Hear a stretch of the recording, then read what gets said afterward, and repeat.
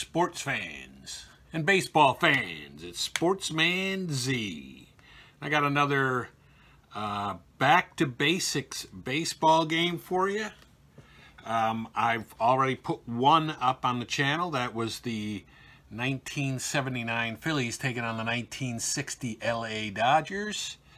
Again, just a quick review if you're not familiar with back to basics baseball. It's very inexpensive, $17.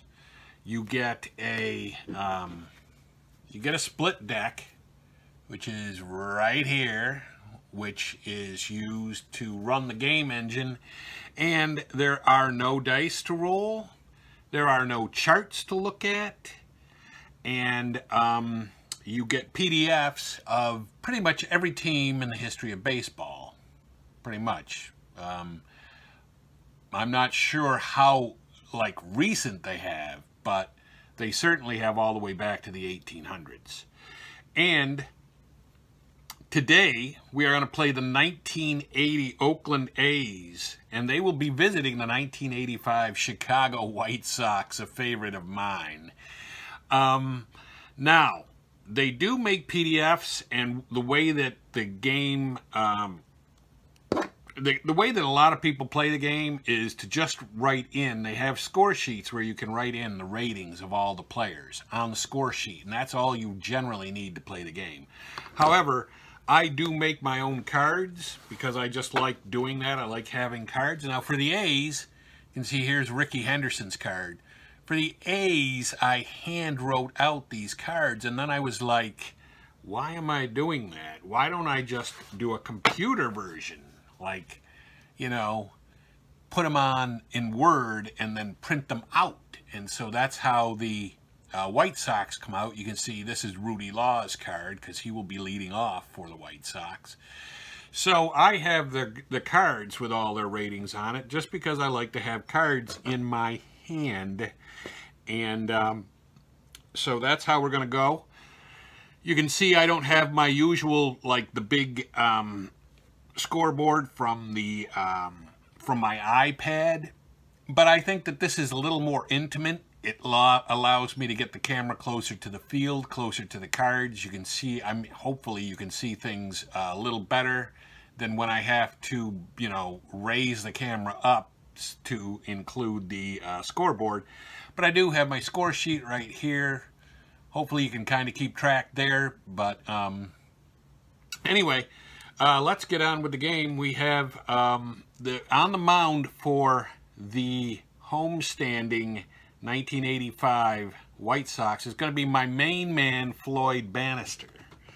Now, there were better starting pitchers on the team than Floyd Bannister, and there is his card right there that I have made based on his ratings in the PDF that I got for 1985.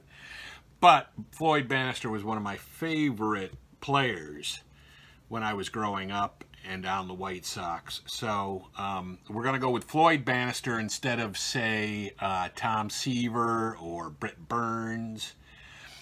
And pitching for the A's, and by the way, Floyd Bannister in 1985 was 10-14.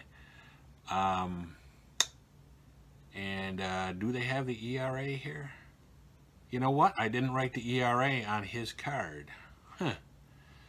But anyway, he was 10-14. I think his ERA was something like 4.65, something like that.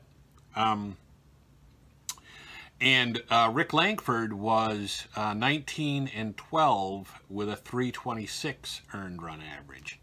So he was much better. However, that was his ratings. I would assume his ratings are based on 1980 baseball, whereas Floyd Bannister's were based on 1985 baseball. And the closer you get to now, I think the more offensive baseball has become. So it's possible that 3.26 is not all that. In fact, Rick Langford is a B-rated pitcher. Now, all the ratings are done on like a grade school rating scale from A+ to F. And so if you're an A+, you're the best. And he was only a B. and Bannister was a C. So anyway, let's get on with the game. I bored you enough with all of that. So let's go to Ricky Henderson, and starts off, he is batting against Floyd Bannister, who he said is a C, and so a C is a deep fly to center field, and there's one out, just like that. It's that simple.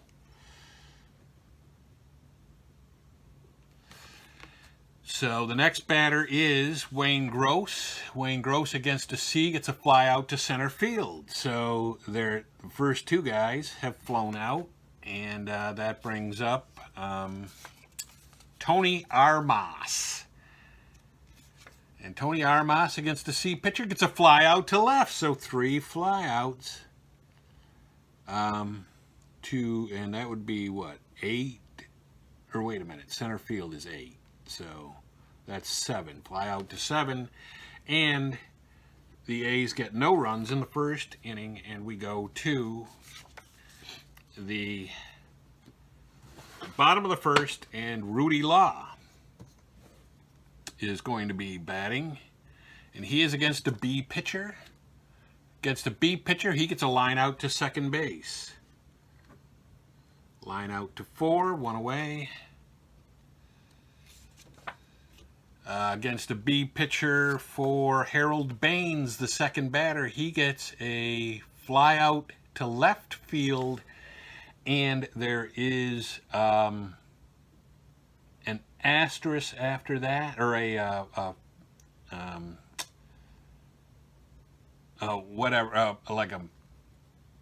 anyway, what it is it's basically a range check for the left fielder. So the left fielder is a range of A. So we'll flip another card, and we look in the range section A, and that is an out. So there are 2 down, I believe, right? Yep. And that was a fly out to right. And now we got Carlton Fisk up. And Carlton Fisk against a B pitcher gets a swing. We have our first swing of the day, and he is a batter D, and a batter D gets a single with an asterisk. Just means just one base, but that doesn't apply because there's nobody on, and that's going to be the first base hit, and the first hit allowed by Langford, and that brings up Ron Kittle. Ron Kittle against a B pitcher gets a swing, so we got another swing, and he is a batter D, and a batter D gets a single 2 asterisks. Nice. Langford getting his butt handed to him right now all of a sudden. So we have runners at the corners with 2 down, and Greg Walker, the first baseman, is up for the 1985 White Sox, and against a B pitcher, he gets a swing, and he is a batter C, and a C gets a deep fly to left field, but that's going to be an out, and that is the 3rd out, and the White Sox are retired, although they do threaten there. And we go to the top of the 2nd inning with Dwayne Murphy batting for the A's against a C pitcher. He gets a fly out to left. I love this. Fly out to 7. I mean, no swings. There's no swings off of the inimitable Floyd Bannister. And then you've got Mitchell Page, the DH, today. And against a C pitcher, he gets a fly out to right field. Fly out to 9, and that brings up Dave Revering, the first baseman for the A's. Against the C pitcher, he gets a ground out to second base. Ground out to 4, and that's it. So the A's get nothing in the 2nd. We go to the bottom of the 2nd. We're moving right along here. Scotty Fletcher, the second baseman for the White Sox, against a B pitcher gets a fly out to right, and that's a range check, and he is an A, and the range check on an A is an out. So he flies out to right field. Fly out to 9, 1 down. And we've got Luis Salazar, the DH today for the 85 White Sox. Against a B pitcher, he gets a ground out to third base, but that's an error check. And we will get the error rating. And he is an error there. Let's see, their third baseman is an error C. And that's going to be an out. So there are 2 down. He grounds out 5-3. And that brings up Tim Hewlett, playing third base today for the 85 White Sox against a B pitcher. He gets a ground out to short, but that is a range check, and the range of the shortstop is a C. And if you look at the range for C, you've got an out. So Hewlett bounces out 6-3. And no runs come across for the White Sox in the second. And we go to the top of the third. The A's will send up Dave McKay against Floyd Bannister, who is pitching a perfect game right now. And against a C pitcher, he gets a strikeout. So there is a K for McKay. A K for McKay. Mario Guerrero is up, and he is against a C pitcher. He gets a swing, so that's the first swing for the A's, and he is a batter D. And a batter D gets a home run if he's a C plus at home run, which he is not. Otherwise, it's a double. So Guerrero gets a double. And that's the first hit allowed by Bannister. Maybe I jinxed him. Brings up Mike Heath against a C pitcher. He gets a swing. That's the second swing for the A's. He is a batter D, and a batter D gets a double if he's an A, B, or C on doubles, which he is not. Asterisk. So, and that's no matter what. So he does get a hit. We've got runners at the corners with 1 out and Ricky Henderson up. The infield's going to play back against a C pitcher. He gets a swing. He is an A batter, which is bad news. And he gets a home run if he's a B at home run, which he isn't. But if he's not, he gets a double too. So that will knock in a run. Henderson with a double and 1 run coming in. Wayne Gross comes up against a C pitcher. He gets a swing, and he is a B batter, and he gets a walk if he's an A, B, C, or D at walk, and he is. So the bases are now loaded with only 1 out. That's trouble. That is a lot of trouble there for Mr. Floyd Bannister. That brings up Tony Armas. We're hoping for a double play here. Against a C pitcher, he gets a swing, and he is a batter B, and he gets a walk if he's an A or B at walk, and he is not. So I've done this, so all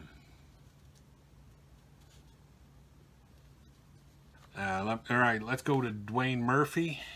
So 2 runs scored on that. And against a C pitcher, that's a walk if there's an F.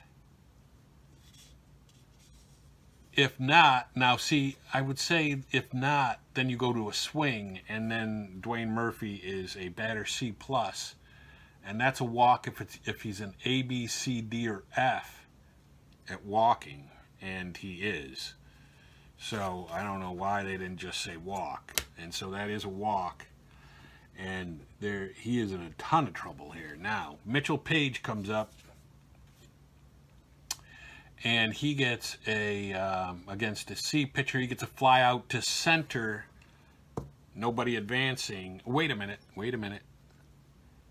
Nope, he's an RBIA, so he does knock in a. Oh, wait a minute.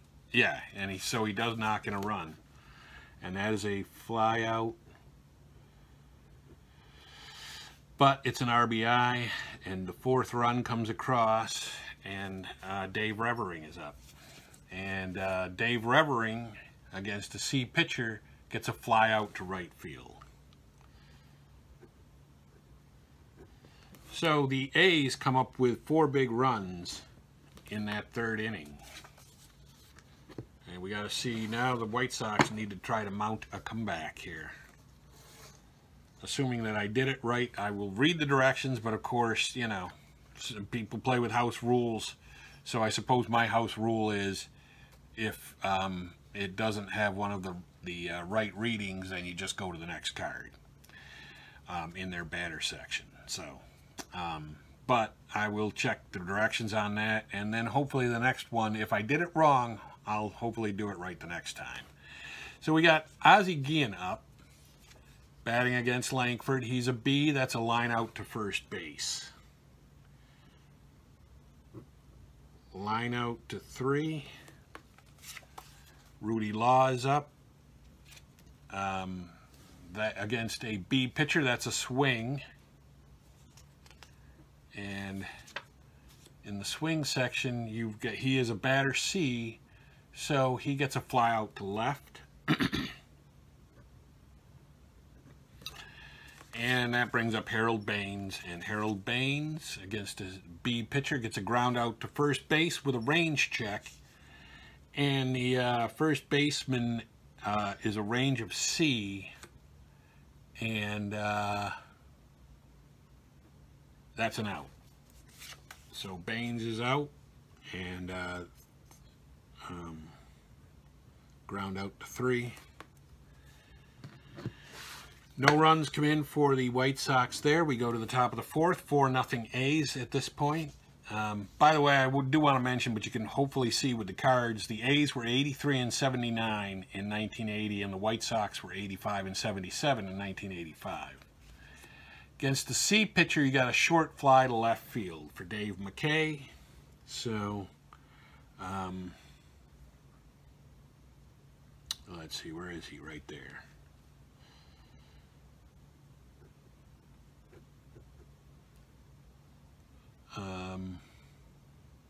Short fly to left. Mario Guerrero's up. He gets a strikeout. And that brings up Mike Heath. And Mike Heath gets a strikeout. So Bannister had a much better 4th than he had 3rd. And we go to the bottom of the 4th. Is that right? Yeah. With Carlton Fisk batting against a B pitcher in Langford, and he gets a walk if he's a D or an F at walking, and he is not. So I guess then we go to the batters. We refer to the batter's card, and he is a batter D, and that is a fly out to left. So one away. Fisk flies out to left.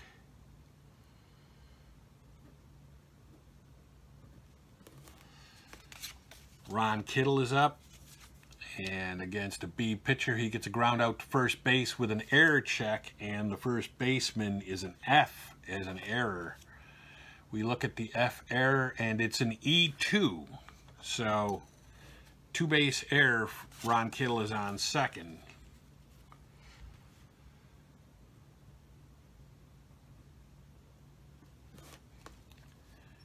And then you got Greg Walker up, man at second, 1 out, and against a B pitcher, ground out to shortstop, 2 away.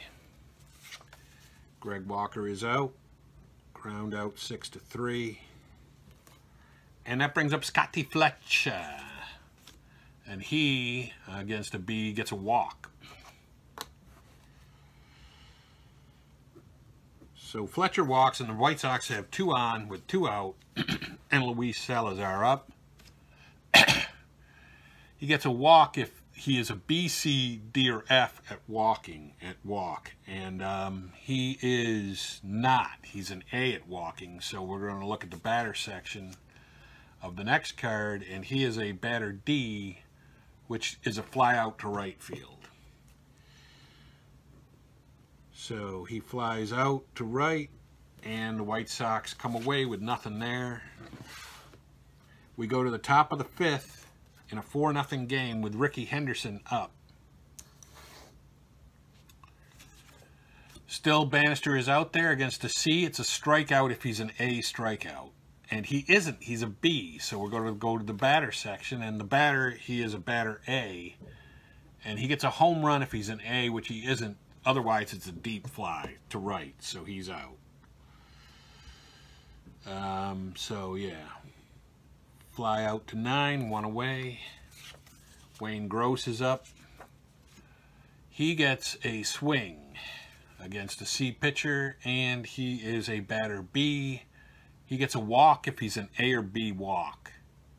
He isn't, so we're going to check another batter, and he's a B.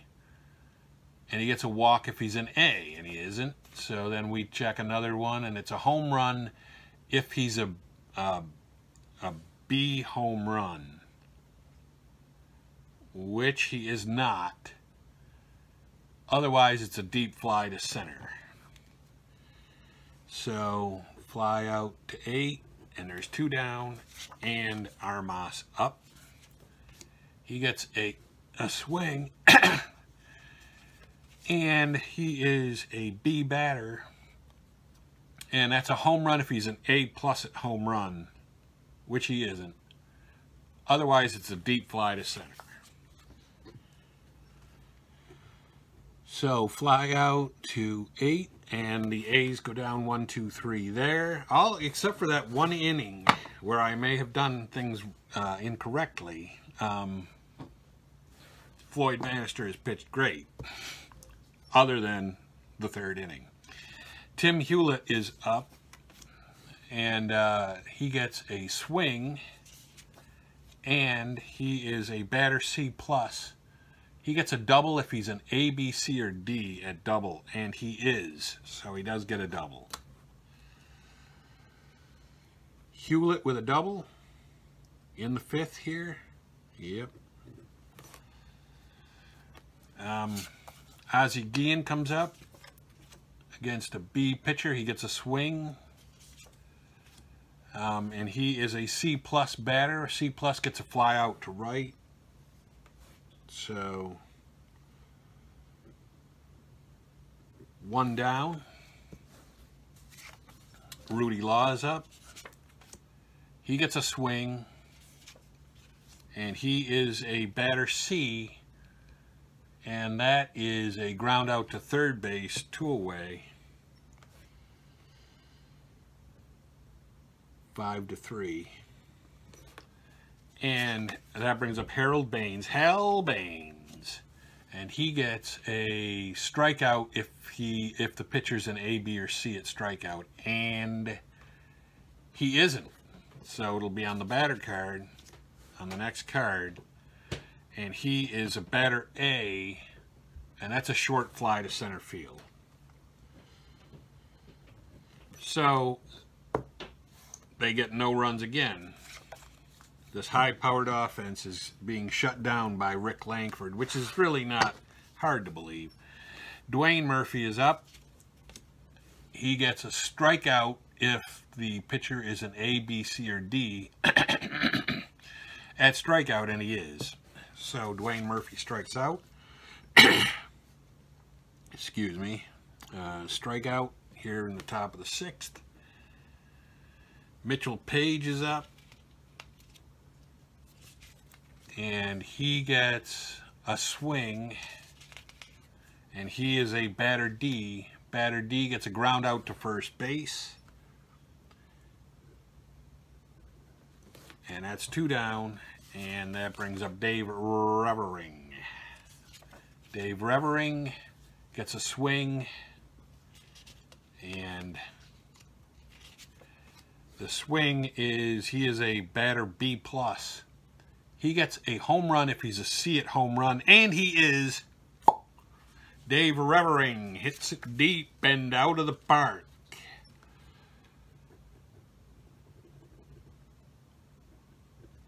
And they get another run. And that brings up Dave McKay. Dave McKay gets a swing, and he is a batter D, and he gets a strikeout if he's a B, C, D, or F at striking out people. And he is. And so Dave McKay strikes out, but the A's come up with another run in the 6th. And really, you know, if I made a mistake back there, so far it looks like it doesn't matter anyway, because we know that Revering hit a home run.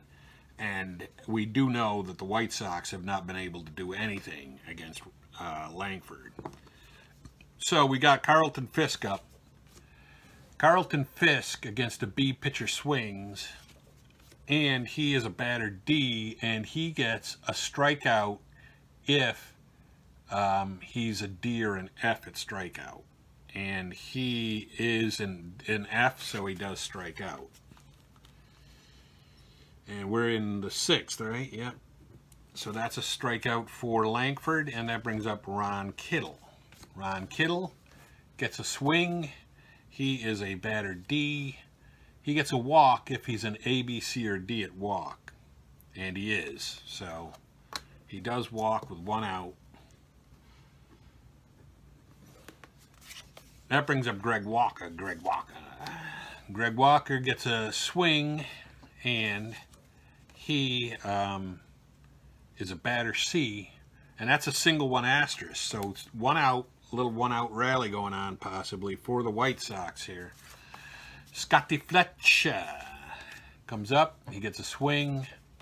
He is a batter B, and that is a home run if he's a B+, which he is not. But if it's not, he's a double 2, so he knocks in a run with a double.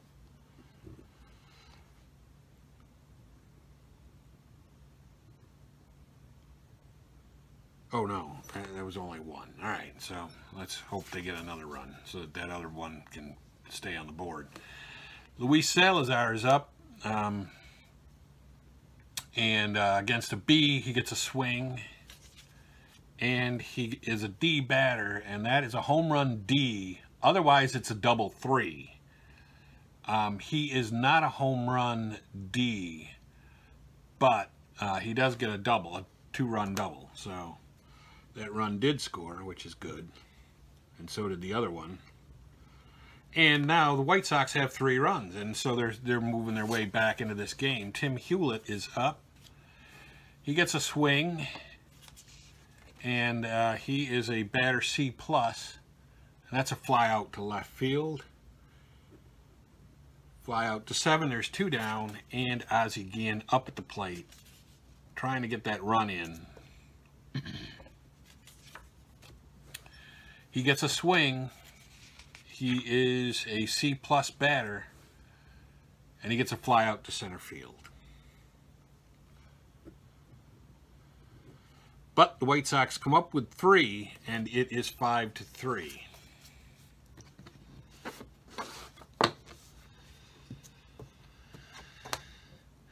So Mario Guerrero comes up.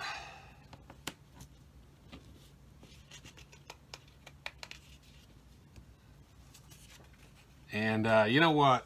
We are going to the 7th. I'm going to take Bannister out. So Bannister only goes 6 innings.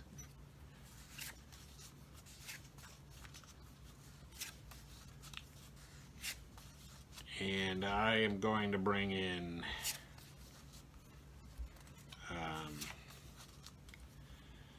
we're going to bring in Gene Nelson. And he is a pitcher C as well.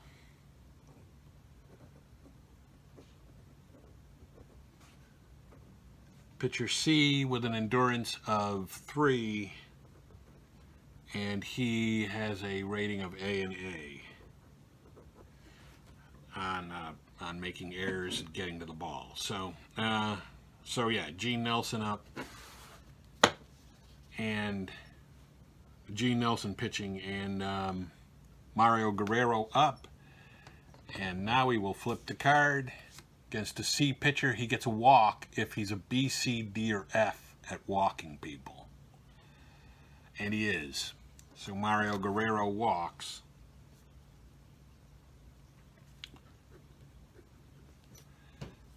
That brings up Mike Heath.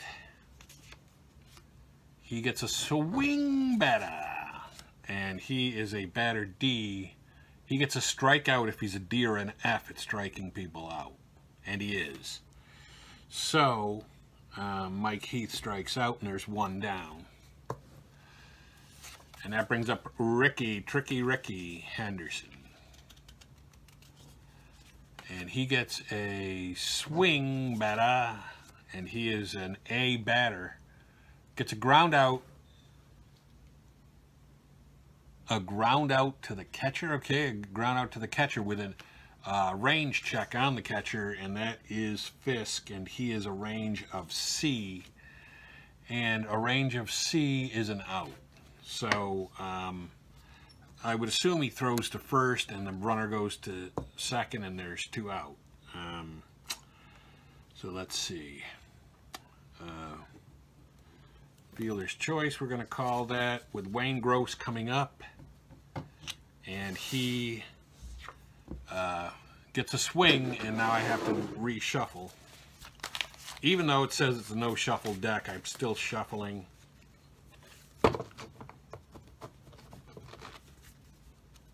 And the swing, he is a batter B, and that is a single with 2 asterisks, so that knocks in a run. Is that right? Or was that guy not? Yeah, he was on second because he moved to second on the fielder's choice. So that is a single and allows that guy to score. And that brings up Tony Armas. And Tony Armas against the C pitcher gets a walk if he's a D or an F. And he is. So that's all you need to know right there. You got 2 runners on with Tony Armas walking. And that brings up Dwayne Murphy. And Dwayne Murphy against the C gets a fly out to center. So fly out to 8, but the A's come up with another run in the 7th. And now they lead 6-3 as we go to the bottom of the 7th inning with Rudy Law up. Going to let Rick Langford at least pitch this inning. He has an endurance of 8, so he stays a B pitcher at least through 8. You've got a pop out to second base. So you don't need that. Rudy Law pops out to second. 1 away.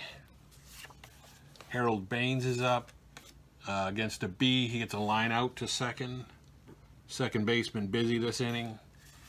And Carlton Fisk comes up, and against a B, he gets a fly out to left, but there's a range check on the left fielder, and he is in a range of A. So that ain't going to be good.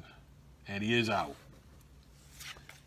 So Fisk gets a fly out to 7. And the A's go, or the White Sox go 1, 2, 3 there. We go to the top of the 8th. Mitchell Page up against Nelson, who's still out there, might as well be. Against the C, gets a swing. He is a batter D. D is a single. So there is 1 out with Mitchell Page aboard on a single. That brings up Dave Revering. Dave Revering against the C gets a walk if he's a C, D, or an F, and he is. So now there's 2 runners on with no outs. And that brings up Dave McKay. This 80 A's team is doing really well.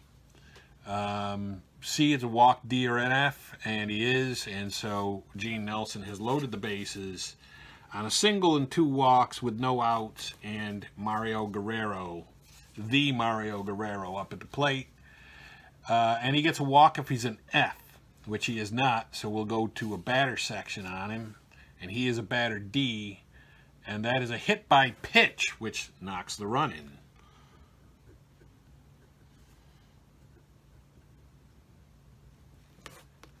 And they're going to get somebody warming up. The White Sox are going to get somebody warming up because Gene Nelson is just woefully not going to pitch well here.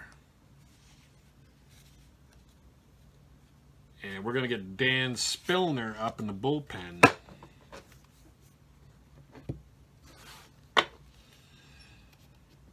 That brings up Mike Heath. And against the C, he gets a fly out to left, 1 away, and is he an RBI? No. So, no run comes in. It's a fly out to left field. 1 down, and Ricky Henderson up. And he gets a fly out to right field, 2 away.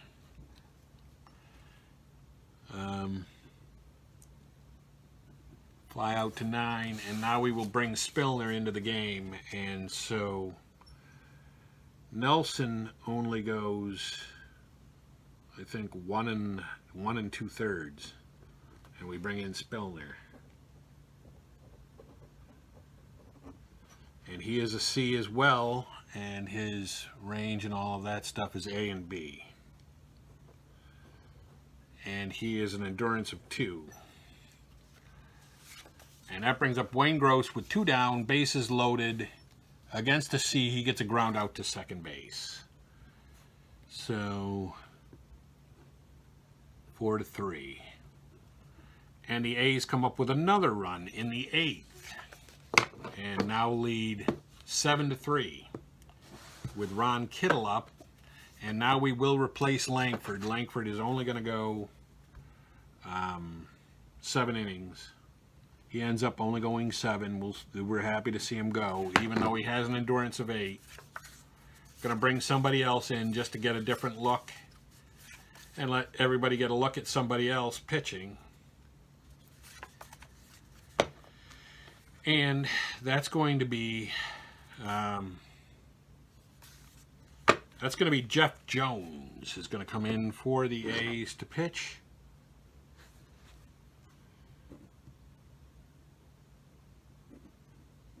And he only has an endurance of 1.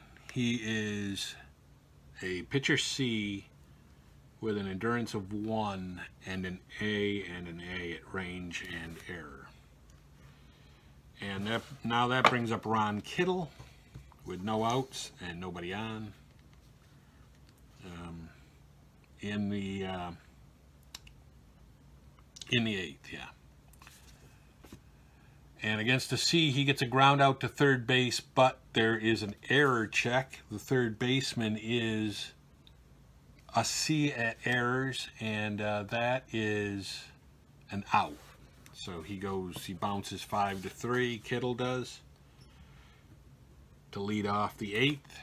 Greg Walker is up. He gets a line out to shortstop. Line out to 6, and that brings up Scott Fletcher. And Scott Fletcher, against the C, gets a pop out to short. And the White Sox are effectively shut down there. We go to the top of the 9th. Top of the 9th with Tony Armas up. And against the C, he gets a pitcher C, he gets a strikeout. So Armas with the K. Dwayne Murphy up. Dwayne Murphy gets a strikeout. So Spillner strikes out the first 2 batters he faces, and Mitchell Page steps in to face him, and he gets a strikeout, and Dan Spillner strikes out the side. Would be exciting, except for the fact that the White Sox need a hell of a lot of runs right here to come back. because the score is, in fact, 7-3, and they are going to need 4 runs. The first batter is Salazar, going up against Jeff Jones. He is a C. That is a walk if he's a CD or an F at walking, and he is. So Salazar leads off by getting on. That's a beginning. Tim Hewlett's up, and he is a C, and he gets a walk if he's an F at walking. And he is, in fact, a walking F. So that puts the first 2 batters on. And maybe they can get this 4 runs. Ozzie Guillen is up. He is a C pitcher. It's a deep fly to center, 1 away. So fly out to 8. That brings up Rudy Law. Against a C, gets a fly out to center field. And that is the 2 down. And going to the meat of the lineup, we have Harold Baines with 2 on and 2 out. And he gets a fly out to right field, and that ends the game. And your final score is the A's of 1980 get 7, and the 1985 White Sox get 3. Again, I'll have to check the rules, see if I messed up in the 3rd inning. But even if I did, it looks like the A's probably, at worst, the A's would have tied, because I think I did everything else. I think pretty much every other inning I did correctly. So, at worst, it would have been a tie going into the top of the 10th, which actually would have been nicer. But the A's win it 7-3. And that is going to be it for me, Sportsman Z, Bob Zolke, signing off.